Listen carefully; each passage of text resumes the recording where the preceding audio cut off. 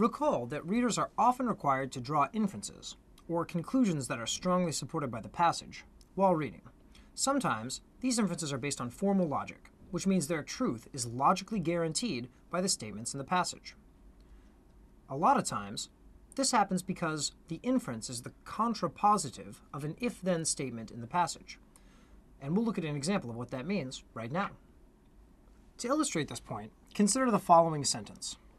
Moreover, tires that are not inflated to the appropriate pressure result in a slight decline in fuel economy. Well, what can we infer from this? Before we draw any inferences, it would be reasonable to rewrite this sentence in a logical way. We can rephrase this sentence as, if tires are not inflated properly, then their fuel economy declines. It's a cause and effect relationship. If you do not inflate your tires to the right pressure, you won't get the maximum miles per gallon that you can with your car. So the contrapositive of this is that if you have perfect fuel economy, if it has not declined at all, it must be the case that your tires are also inflated properly.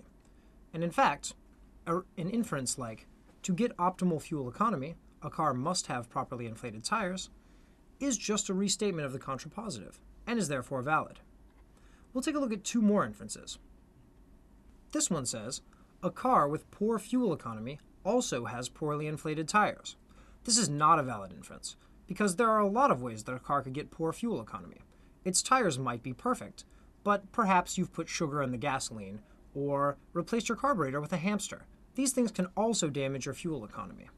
Finally, a car's carbon footprint can be reduced by paying careful attention to the air pressure in the tires. This is probably a valid inference, but it is not guaranteed by logic in the same way that the first one we discussed is.